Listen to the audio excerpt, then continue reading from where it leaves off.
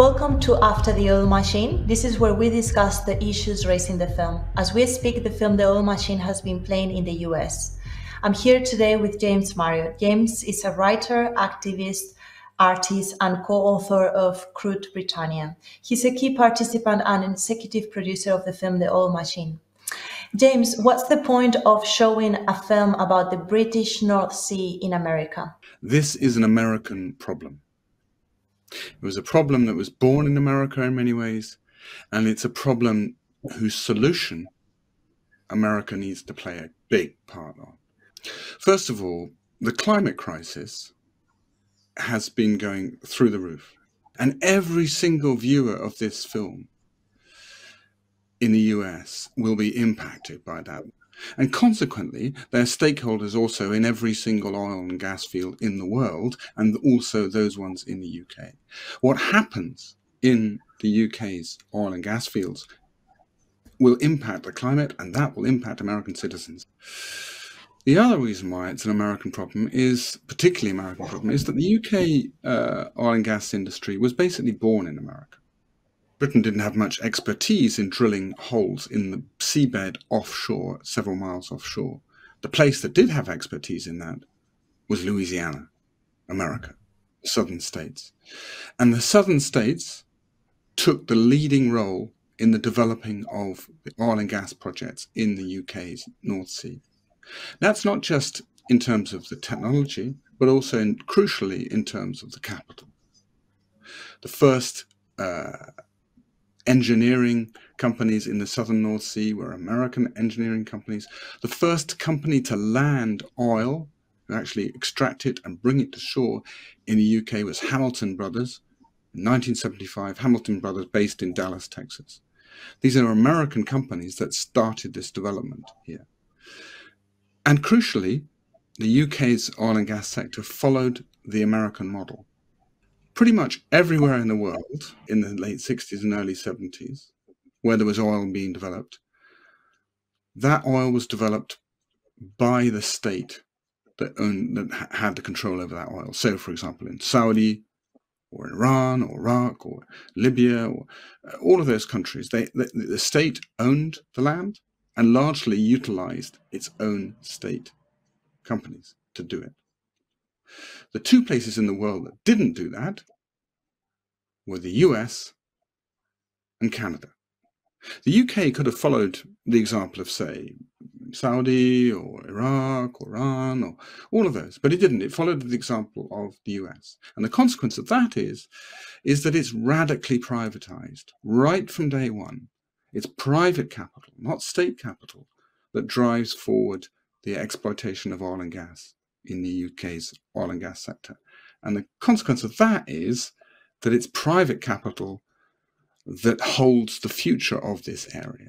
It's American capital that holds the future of this area. If we look at a comparable area, Norway has an oil province and gas province very similar to the UK's, pretty much the same level of production. The fields are larger, there are less of them, but the same output. And the Norwegians followed a completely different model.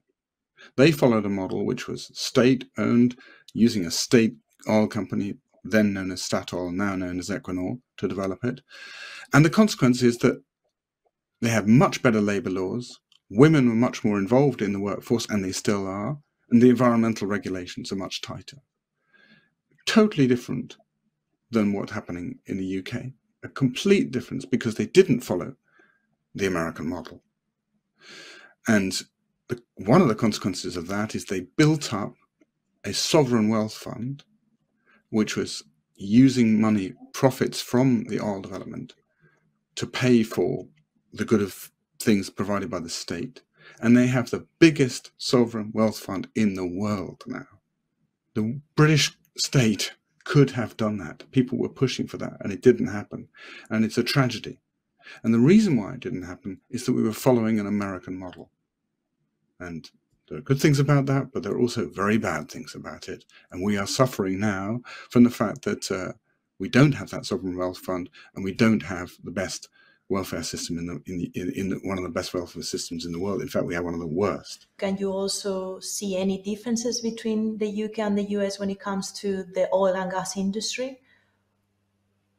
No, I think that the thing is that the similarities are the thing that is the case. I mentioned a bit about the history of why we constructed this situation, but it's also worth looking at the current situation and the future. In the film, we talk about how oil fields are changing, the pattern of ownership in oil fields is changing, how in some parts of the UK sector, there are national companies such as the Chinese, the Iranians, and coming in and controlling and buying up their rights and having a controlling stake in it. But those state companies are just part of it. The dominant part of it is actually private equity companies.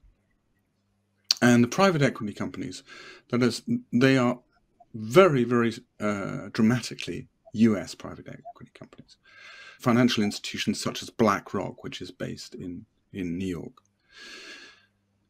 There are 2 or 3 very large oil companies such as BP and Shell still involved in the North Sea, although their position is declining and has been, say, in the last 20 years. And BP and Shell they may look like European companies. BP is British Petroleum, apparently. But actually, if you look inside them, BP is essentially an American company. If you look at the board and the provenance of the board, if you look at where the shareholders live, it's basically an American company with a UK brand on it. So once again, not only in private equity, but also the large oil companies, they have a dominant stake in the UK North Sea, American investors and American companies. What does that mean? Viewers may have read how the UK government wants to carry on. We've looking to develop, say, for example, the Rosebank field, and there's questions around other fields such as Cambo and Teal and so on. And that's what the government wants to do. There are lots of people in civil society who feel that we shouldn't be doing that. And there are lots of people around the world who feel that they shouldn't be doing that. Those stakeholders that I mentioned in the beginning, those people who have a stake in the future of the North Sea because extracting that oil and gas will impact on their lives in terms of floods and wildfires and droughts and so on. All those people, they don't want it to go ahead. And who's the deciding factor here? Who's the biggest player in the game? It's American capital concerns. If American capital concerns say, we don't want to carry on developing the North Sea, it's not going to happen. Even if the UK government begs for it to happen, it's not going to happen.